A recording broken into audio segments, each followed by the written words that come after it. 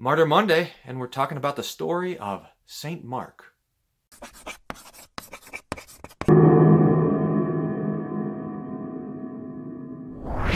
Chapter 1. Little is known about Mark in the Gospels. In fact, we have two indications that Mark is mentioned there without being named.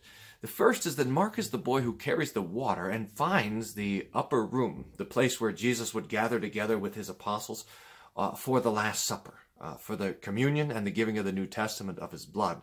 In fact, some people say, and there's no reason to doubt it, in fact, that home where the upper room was the home of Mary, the mother of Mark.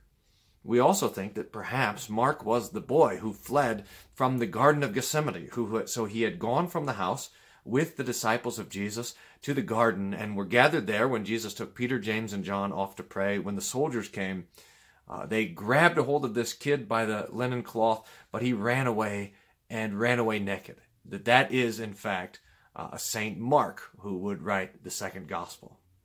Chapter 2. The real biblical history of St. Mark begins in Acts chapter 13.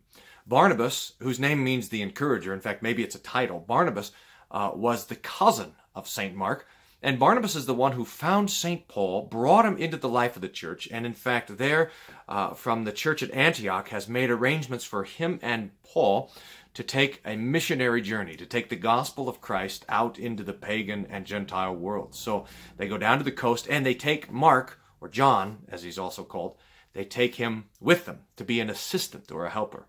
So they go down to the coast and they sail across to Cyprus. They sail from Cyprus north into the southeast coast of Asia. And there in Acts chapter 13, they arrive in Pisidia. And it says, when Paul and his party set sail from Paphos, they came to Perga and Pamphylia, and John, departing from them, returned to Jerusalem. That's Acts 13, verse 13. Now, it doesn't tell us why. It doesn't tell us what motivated Mark, why he left them. If it was fear, if he had other things to do, if he was homesick, if he was weary, if his faith was weak. It doesn't tell us. It just says that they left. He left them there. Well, Paul and Barnabas continue, and we lose track of Mark until Paul and Barnabas catch back up with him in Jerusalem. In fact, Acts chapter 15 is one of these very important chapters in the book of the Bible where all the apostles, Paul and Barnabas, James, Peter, James is dead by now, Peter, and the other James have gathered down in Jerusalem, and James is bishop there now. I got it. There's two Jameses. Anyhow, some of you are saying, hey, there's three Jameses. Take it easy. Two Jameses. Anyhow, they're down in Jerusalem, and they're duking it out over the Gentile problem. They're trying to figure out how these pagans can become Christians. And Mark joins them back up there, and Mark goes with Paul and Barnabas back up to Antioch. And now they're getting ready for their second missionary journey. And Barnabas says, let's take Mark. And Paul says, no way, absolutely not. And in Acts chapter 15, this big fight breaks out between Barnabas and Paul over Mark. And so sharp is the dispute that Paul and Barnabas split ways. And Barnabas goes with Mark back to Cyprus and then up to the south. They're retracing and visiting the churches that they started. And Paul goes up the northern way. Chapter 2, part 2, I've got a theory. Now this is just my own thinking. But look, here is the first missionary journey where they leave from Antioch and they sail across to Cyprus. They come up to Perga, and that's where Mark leaves. He comes back to Antioch. While Paul and Barnabas go and visit these churches, they go to Antioch and Pisidia, Iconium, Derbe, and then they go back around this way. Now, here is the second missionary journey. And look at this. So Barnabas leaves Antioch, and he goes back to visit the same churches where they were before. Paul, on the other hand, goes and sees Derbe, Lystra, Iconium, Antioch, and Pisidia, and then instead of going back down to the coast, down to Perga, he heads this direction, over to Troas. Now, this is my theory, is that Paul does not want to see Mark, and so when it goes down here where they would have run into each other, he says, forget it, we're going the other direction. Chapter 3. We don't know what happens with Mark. In fact, we lose track of him, and he's not mentioned again in the book of Acts. But he is mentioned in other places in the Bible. And in fact, in 1 Peter chapter 5, at the very end, like verse 13, Peter greets Mary, the mother of Mark, and talks about how Mark is beloved by Peter. And the tradition of the church tells us that St. Mark paired up with Peter and went with Peter to Rome. And there, when Peter was in prison in Rome, that Mark was writing down his preaching, and that's where he composed the Gospel of Mark. In fact, the Gospel of Mark is often called the Gospel of Peter, and it's understood to have Peter's apostolic authority connected to it. So Mark and Peter become partners in the Gospel, and that's how the Gospel was written. Really quite glorious. Chapter 4. At some point, Mark and Paul reconcile, and we have 3 indications of this in the Scriptures, because Paul will write of Mark. The first is in Colossians. I got to look at the text here, where Paul writes about how Colossians 4 verse 10, and Paul includes Mark among the few of the circumcision, that is, of Jewish origin, who labored with him and provided some comfort. It seems like Mark was chosen by Paul to be his representative in Colossae. Then in Philemon, verse 24, there's only one chapter, just verse 24. He calls Mark his fellow worker. And then perhaps most beautiful of all, the last of Paul's writings, he writes to Timothy, 2 Timothy 4:11, and he says, "Send Mark because he is very useful to me."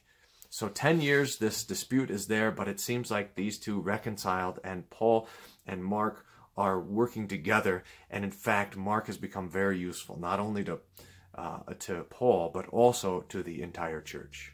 Chapter 5. We lose track now of the biblical history and have to go to tradition. Eusebius writes that Mark was the first who was sent to Egypt, and he proclaimed the gospel which he had written and established churches in Alexandria. In fact, tradition then tells us that Mark became the bishop of the church in Alexandria, and under the persecution of Nero, that Mark himself was arrested, that he was tied with ropes, and that they pulled Mark with these ropes into the fire where he was burned. The church collected his bones. He suffered then the great martyrdom that so many of the Lord's apostles and those first Christians suffered under the persecution of the pagan Romans. But even though Mark died, his words, in fact his doctrine, lives on in the gospel that he left for the church. And in fact, we should say clearly that he lives on as one of those souls, one of the martyrs that are under the altar that Revelation shows us, crying out, "How long, O Lord, how long?" Chapter 6. The Gospel of Mark, of course, is a beautiful comfort for Christians. It gives us the story of Jesus, and it's been often noted that the Gospel of Mark has this kind of hurried pace to it. Immediately it goes like this. Jesus is rushing around from one place or another, and at last rushing to the cross to die for sinners. So we'll finish this story of St. Mark with his texts, with the words that he wrote. In fact, with the words of Jesus that he preserved for us. So starting in the Gospel of Mark, chapter 10, verse 41. When the 10 heard it, they became greatly displeased with James and John, who had asked if they could sit on the right and left hand of Jesus in his kingdom. But Jesus called them to himself and said to them, "You know that those who are considered rulers over the Gentiles lord it over them, and their great ones exercise authority over them. Yet it shall not be so among you.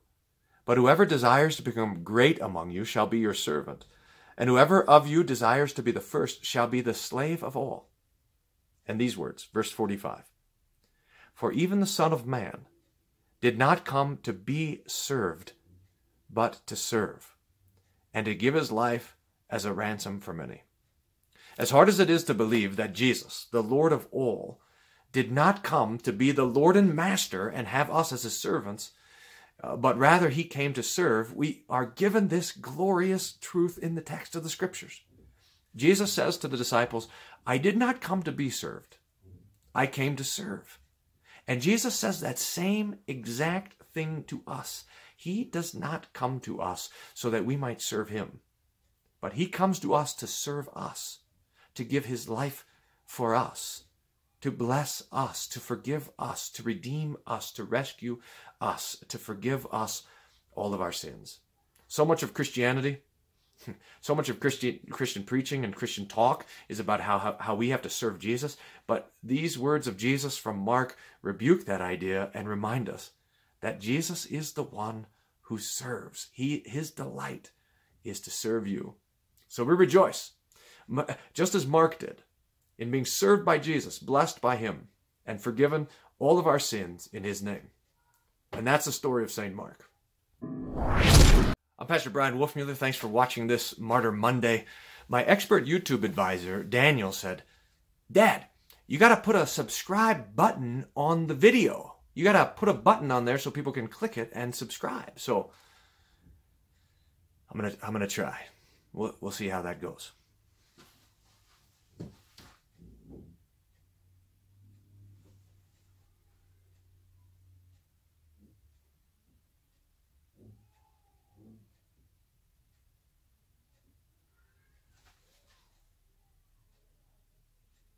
You guys still here? You just click the button and then watch the next video.